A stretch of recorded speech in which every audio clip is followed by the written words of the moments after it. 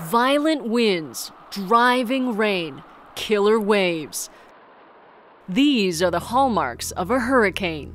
Also called cyclones or typhoons, hurricanes are giant storms prowling the world's tropical seas.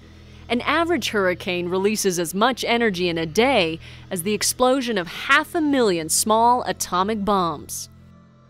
Hurricanes form in the summer and fall when the sun heats vast stretches of tropical ocean to over 82 degrees. Warm, moist air rises over these hot spots, creating thunderstorms.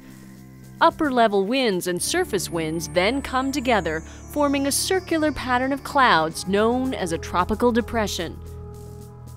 When the winds exceed 39 miles per hour, a tropical storm has developed. When the winds reach 74 miles per hour, a hurricane is officially born. Inside the storm, bands of rain up to 300 miles long meet in the eye wall, the most violent section. Here, winds of up to 200 miles per hour spiral upward. Within the center of the hurricane, downdrafts of dry air create a strangely calm area called the eye. Fully formed, a hurricane may stretch over 500 miles in diameter. That's a storm nearly the size of Texas, and reach a height of 9 miles. Most of these storms spin out over the open sea, but in an average year, 2 or 3 will strike the mainland of North America. And when they do, the damage can be catastrophic.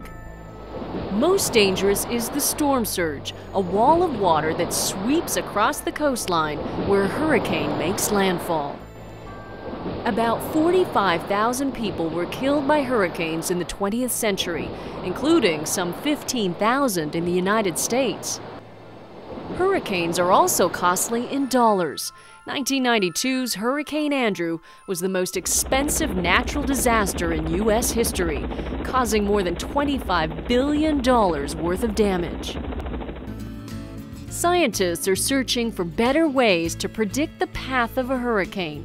Special planes called hurricane hunters fly directly into these monster storms and drop sensors to measure wind speed, temperature, and air pressure, providing vital clues to the hurricane's direction.